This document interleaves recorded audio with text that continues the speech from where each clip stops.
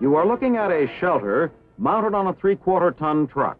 Both are standard United States Army equipment. The shelter is small and compact, but big enough for its purpose, for it houses one of the smallest radio teletypewriter units available for tactical communications.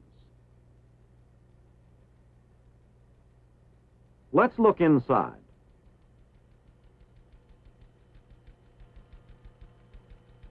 The combination of components you see mounted on the wall carries the nomenclature AN/GRC-46. The objective of this film is to acquaint you with its components and provide you with an explanation of the electronic function of each component. We'll also outline the capabilities of the AN/GRC-46 and show it in operation. First, the components. The ideal way to study the components of the AN/GRC-46 would be to assemble them one by one, so we'll do just that. We'll mount the components on the rear wall of the shelter. This balances the weight on the vehicle and maintains the desired compactness so that the controls of each unit will be accessible to the operator. For sending and receiving teletypewriter messages, we'll install a teletypewriter set.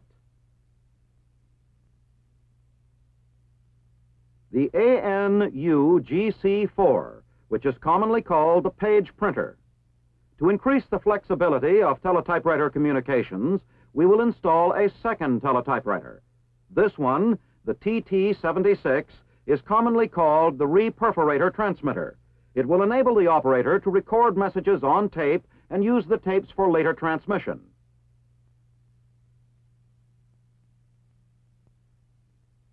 Next, we will add radio equipment for transmitting and receiving the teletypewriter traffic. The transmitter we will use is the T195. The transmitter will also provide us with voice and continuous wave communication facilities. Next to the transmitter, we will mount a receiver. This is the R392. It will receive voice, continuous wave, and frequency-shifted keyed signals.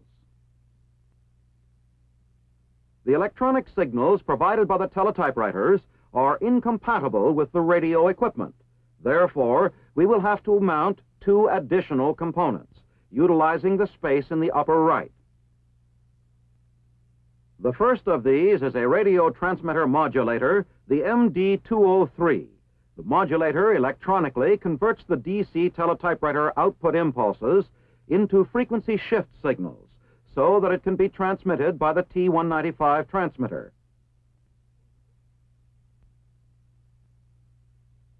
The second required unit is this frequency shift converter, the CV278.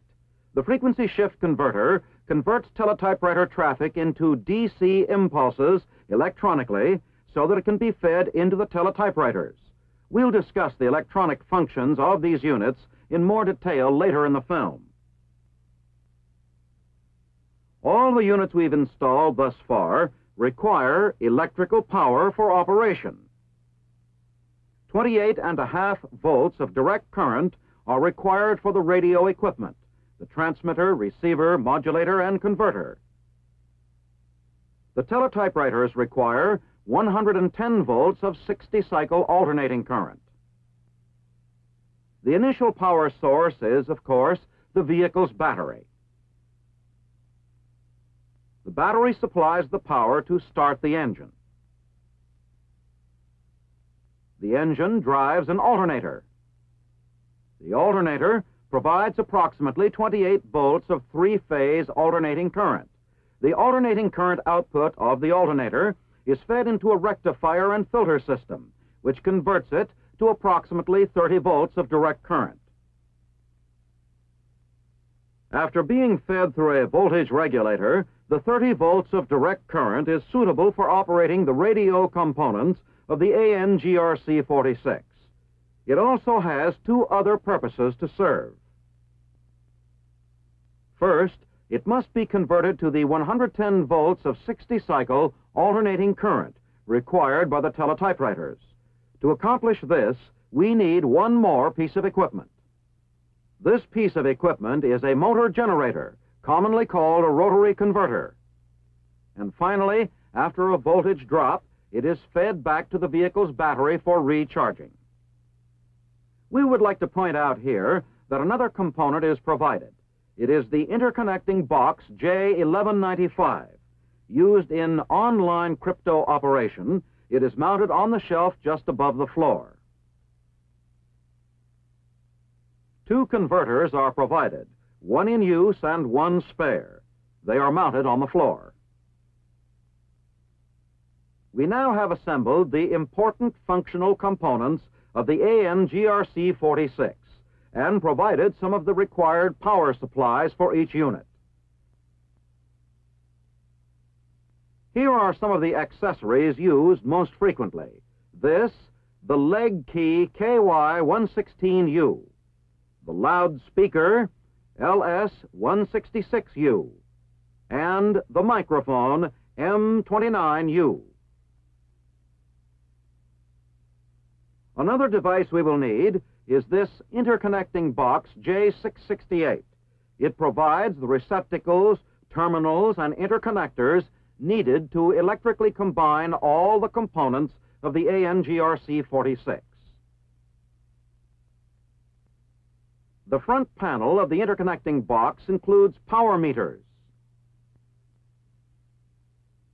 various power off-on switches, fuses for the rotary converter and other circuits,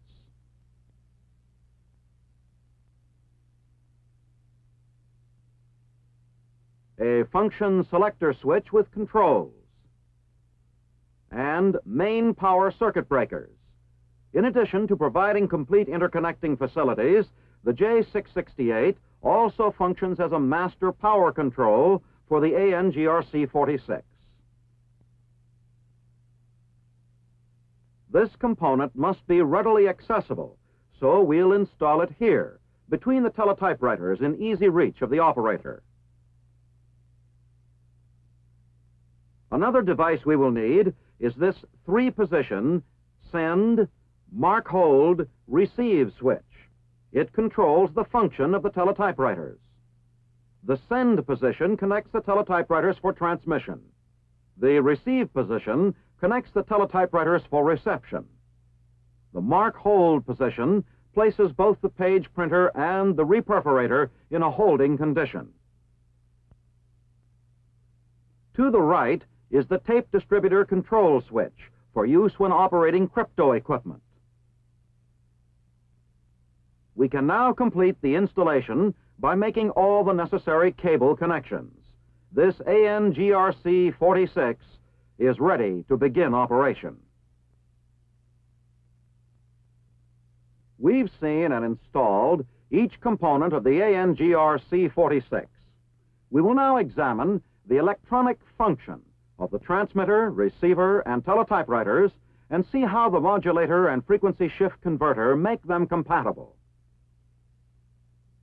This explanation will be simplified, but it will be fundamentally accurate. The transmitter generates what is called an RF signal, which we will represent with this wavy line. If we were to examine a portion of this RF signal, we would find that it has two characteristics. It has frequency, represented by the distance between these 2 points, and it has amplitude, represented by the distance between these 2 points. Since it is this RF signal which is eventually sent out over the airwaves, we must add to it any information which we wish transmitted. One method of doing this is by shifting the frequency. Notice that these distances are now changed. A second method is by varying the amplitude, the distance from top to bottom. Notice that now the distances between the top and bottom peaks, which represent amplitude, are varied. This signal now has varying amplitude. Now let's examine the signal provided by the teletypewriter. We'll let this line represent the output of the teletypewriter. When the teletypewriter keys are operated, or a tape message is fed into the reperforator, direct current impulses are created. These impulses represent current flow, but in reality, they will not be as orderly as this, for the various letters and symbols of the teletypewriter machines create various combinations. Like this for letter T, or like this for letter R, or like this for letter B. So we have an output signal containing various combinations of DC impulses, a signal that accurately represents the message typed on the teletypewriter. The teletypewriter output signal of DC impulses must shift the RF carrier frequency of the transmitter. The modulator performs this function. Both the RF signal from the transmitter and the DC current impulses from the teletypewriter are applied to the modulator. The modulator produces a shift of the RF frequency for each current pulse applied. This is the result, an RF frequency-shifted signal. Every time a key is pressed on the teletypewriter, DC impulses are created in the teletypewriter's output. In the modulator, these same impulses cause the RF carrier frequency of the transmitter to shift in frequency. This signal has been keyed by shifting its frequency. Thus, the process is called frequency shift keying. In the transmitter, the signal is amplified and transmitted.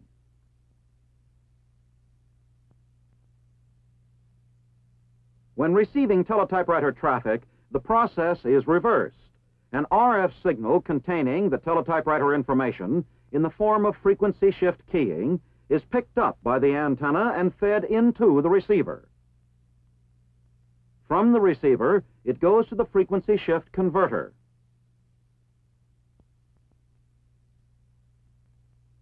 The converter reverses the actions of the modulator. It utilizes the frequency shifts in the RF signal to create DC impulses, which are fed into the teletypewriter. The DC impulses operate the receiving teletypewriter, which then duplicates the teletypewriter traffic transmitted by the distant station. We use this radio frequency carrier signal to send voice and teletypewriter messages at the same time. Since teletypewriter communications varies only the frequency of the RF signal, we can utilize varying amplitude to carry voice communications. Both variations can be carried at the same time. This allows the GRC-46 to offer the feature of simultaneous voice and teletypewriter operation. Now that we understand the electronic functions of the equipment, let's examine the capabilities of the GRC-46. The frequency range of the T195 transmitter is from 1.5 to 20 megacycles in 10 bands. The transmitter has an automatic tuning feature, which allows up to 8 channels to be pre-tuned.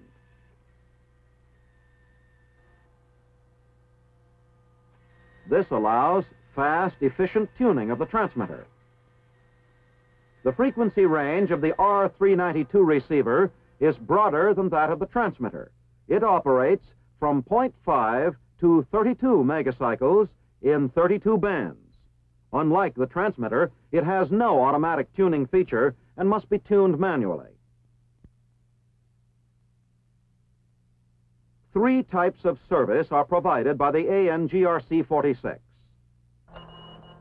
Continuous wave operation using the hand key.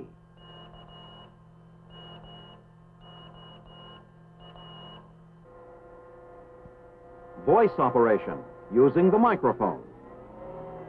Logistical support. Request this command. Delta Alpha 211/36. Teletypewriter operation utilizing the page printer. Or the reperforator.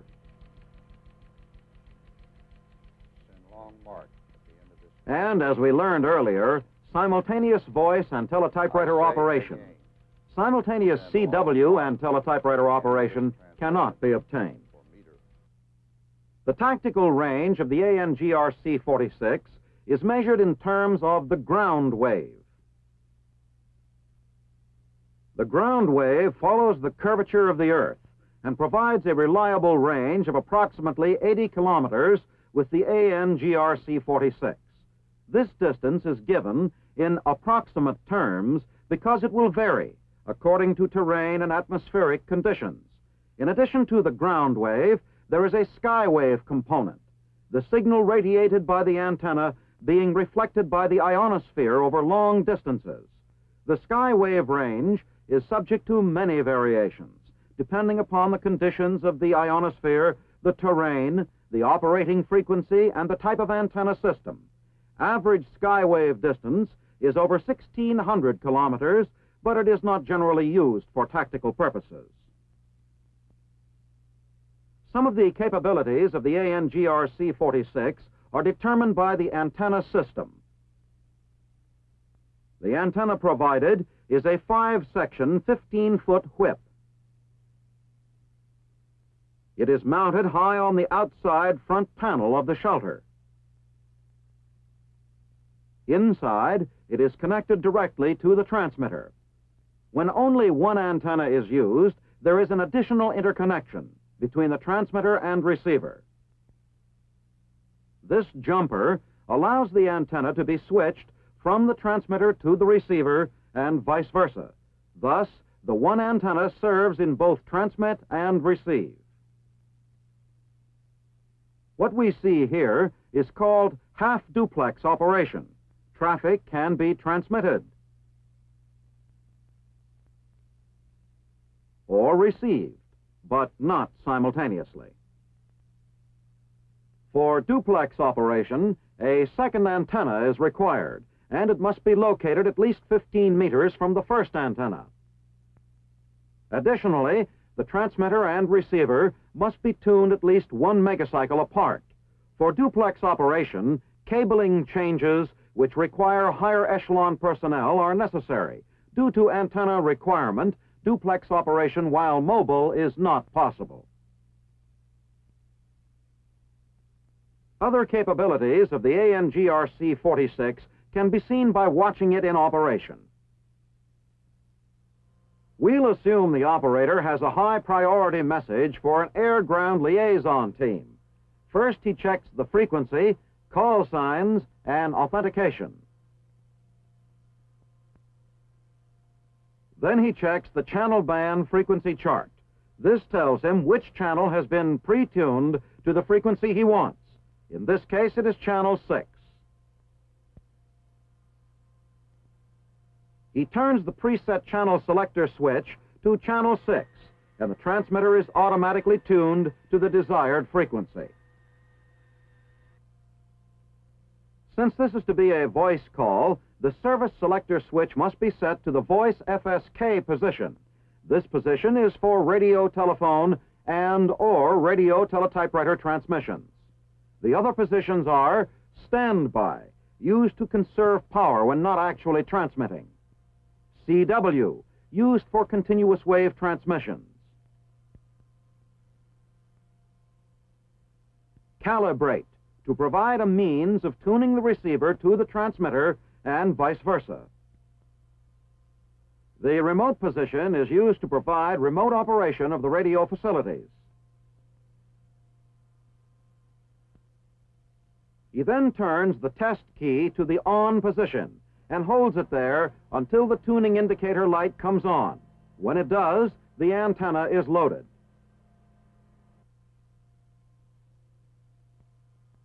The receiver is then manually tuned to the same frequency.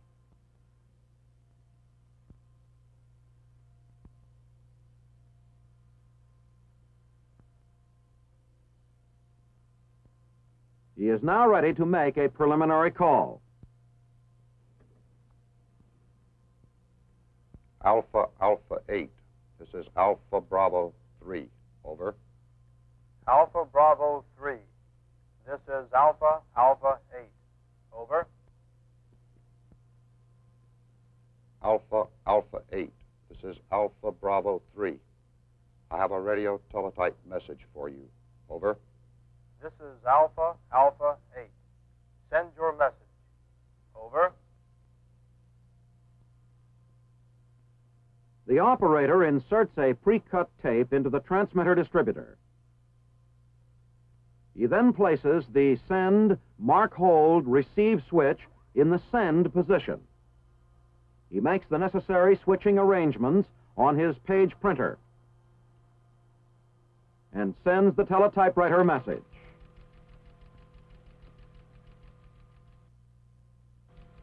The ANGRC-46 should serve to handle almost any teletypewriter traffic problem thanks to the flexibility provided by the two teletypewriters. For in addition to the page printer's ability to transmit and receive, there is the reperforator's ability to record incoming traffic on tape. Messages typed on the reperforator are also recorded on tape. The taped messages can be transmitted immediately.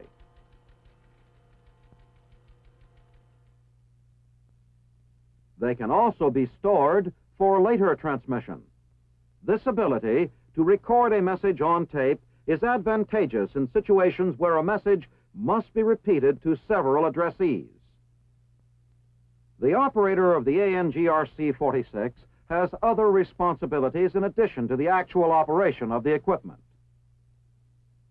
Operator maintenance of the wire mesh filter in the T195 transmitter must be accomplished daily.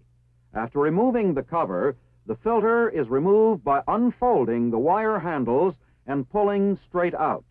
The transmitter should never be operated without the filter, 3 of which are provided, 1 in use and 2 spares.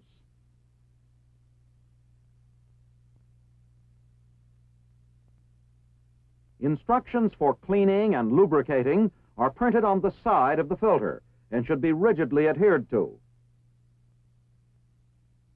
He must protect himself by always seeing that this protective rubber cover is securely mounted over the antenna binding post. Contact with the antenna circuit can result in severe RF burns.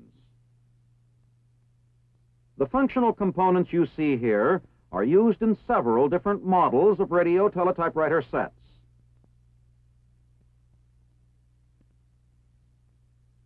The ANGRC-46 utilizes this S89C shelter made of steel and weighing 1,400 pounds. The ANGRC-46A utilizes this lightweight shelter made of aluminum and weighing 1,175 pounds. The ANGRC-46B utilizes this S144 shelter made of aluminum and weighing 1,110 pounds. This B model is particularly designed for use with online cryptographic equipment. In the ANGRC-46B are the usual racks to accommodate the equipment on the far wall, and these additional racks on the left wall which accommodate a security device and security files.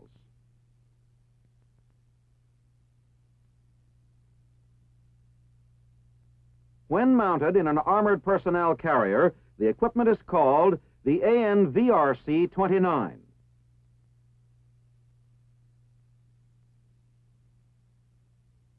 This is the radio transmitter T195 GRC-19. It is here because we have an important point to make. Let's remove the case from this T195 and look inside. For ANGRC-19 operation, one cable goes to the exciter subchassis. The other connects to the rear of the front panel. Modifying the transmitter of a GRC-19 for operation as the transmitter of an ANGRC-46 is accomplished by reversing the connections of these two cables. It can be performed in a matter of minutes by maintenance personnel. This film has offered orientation in the components, capabilities, and operation of the radio teletypewriter set ANGRC-46. More detailed information concerning the correct tuning procedures and proper maintenance of this equipment can be obtained from the various manuals provided for the unit and its components. The GRC-46 can transmit and receive traffic by continuous wave, voice, teletypewriter over a reliable distance range of 80 kilometers. It can provide simultaneous voice and teletypewriter operations, and it can offer these facilities in a mobile package, for it is one of the smallest radio teletypewriter units available for tactical communications. It is a valuable piece of equipment, one with which you should be thoroughly familiar, one which deserves careful attention to operation and maintenance procedures.